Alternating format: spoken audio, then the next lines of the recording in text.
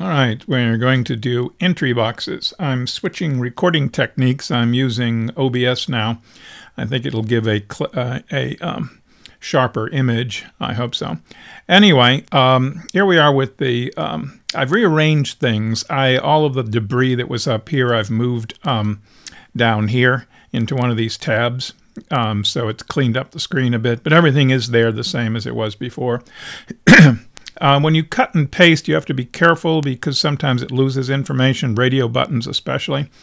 The radio buttons lose their connectivity, but basically that's all I did was cut and paste. But be careful if you do it. Anyway, I've moved to tab 2 as my next available location. I also moved the labels over here and got rid of the coloring. And in terms of the labels, you notice they're left justified now as opposed to be as opposed to being centered. The justification is right down here, alignment and padding. That was, you see the vertical there is 0.50, which means halfway. 0 means all the way to the left. So 0 means all the way to the left. Right 1 means all the way to the right. So that's where you do it. They were not enabled. They were just defaulted to 0.5. But now, so it's left justified, which is more normal. But that's how you justify the labels. All right. Getting back over here into my GTK fixed for frame number 2. What did I do? I added this guy here. It is an entry box. And you go up here to control and you will see a GtkEntry, which I simply dragged down here. Now the GtkEntry, the width request determines how wide it'll be. You know, you can make it a little wider and so forth. It comes up with a default. I forget what the height request was, too chunky, obviously. The default is enough for text. All right, so I've got that in there. I don't think I changed anything else in particular here. It's pretty much the standard entry box. I gave it a name, of course, entry 1. And let's see, I moved it around so it's at the beginning of the frame. Anything else up here? No. In terms of signals, the signal I went on it is under GTK Editable. Don't go on GtkEntry, go to there's a million signals you can get. If somebody looks at it, you'll get a signal.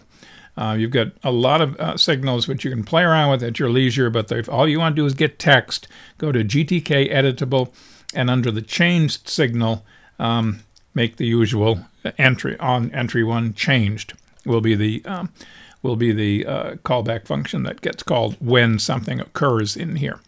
Okay, also added a button. And this is button number 2. I already have a button number 1. And the location, and it's just got the word clear in it, which is down here. Okay. What it'll do is clear the entry.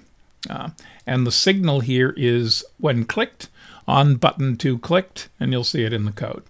Okay, so on button 2 clicked, and we've got the entry, and the entry is GTK Editable changed. All right, bringing up the code. The code, actually apparently I had an entry in here. It's been in here for a while. I don't know. It was debris from something earlier I tried. But GtkEntry 1 is already in here. And I've added button 2 up here. It seems a little better to keep them grouped. Although you don't have to, obviously. And there's the button 2. And GtkEntry is around here someplace. There it is. I'm about to search for it. So it's been captured. Okay, going down to the end. On entry 1 changed, and it receives a GtkEntry. I declare a temporary character string. You notice that it's a 128 characters. That can be a little dicey if somebody decides to start typing in the Magna Carta or something. So you may want to restrict it. And you can restrict it back in entry over here. I'll go back to here and go back to general, maximum width in characters. Okay. And you can restrict it from getting too big. Okay, so I didn't, but you may want to. Yeah, a user input should not be allowed to overflow the buffer. All right, sprintf. I write into temp. the phrase entry equals, and then %s, the character string. And the character string comes from GtkEntry get text. That's the function. And you pass down to it the pointer to the GtkEntry, and it will fetch you the text, which is in there, the current text that's in there. So every time you type a character, you're going to get a changed signal. You've got to come up with some way of determining when it's all done, which is probably another button which says go or something like that. But every time they type, you'll get another character in. And then I use it to go to GTK label set, as we've set text as we've done before, and I set label 1, and I pass to it the text that's in temp. Okay, the other one here is the button 2. If it gets clicked, it does one thing. It deletes the text. GTK editable delete text is the function, and I have to pass to it a GTK editable entity. Well, entry 1 is a GTK entry, but an entry is a GTK editable. So I can cast entry, which is actually declared as a widget, but its contents are a GTK edit. Excuse me, GTK entry, and I can cast it to be a GTK editable. Entry exists because of the builder up above, so I don't have to worry about making sure it's there. It is.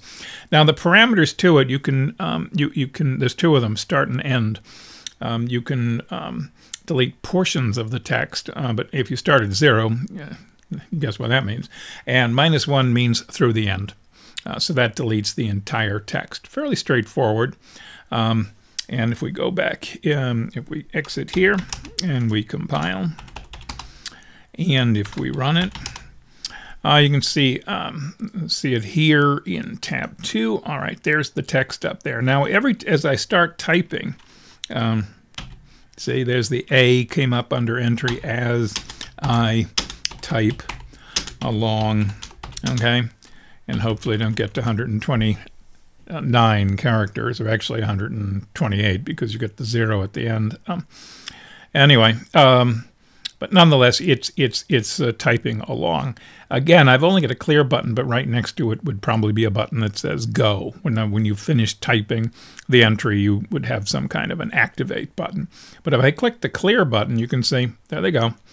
Clear shows it actually, clear, since it does represent a change to the entry box, it does result in a call to the first function there, and you will see entry equals empty. It's nothing, but there was a change.